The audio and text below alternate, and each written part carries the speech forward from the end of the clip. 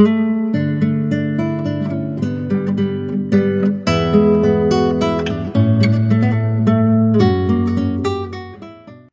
everybody, Santa Claus here, and today we're going to be reading The Night Before Christmas.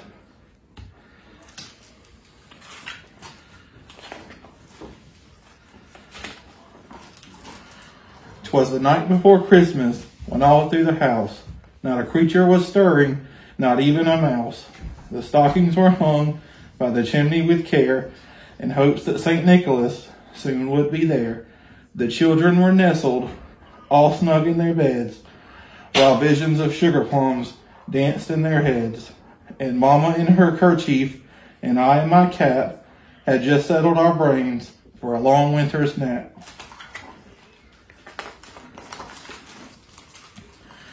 When out of the lawn there arose such a clatter, I sprung from the bed to see what was the matter. Away to the window I flew like a flash, tore open the shutters, and threw up the sash. The moon on the breast of the new fallen snow gave the luster of midday to objects below. When what to my wondering eyes should appear but a miniature sleigh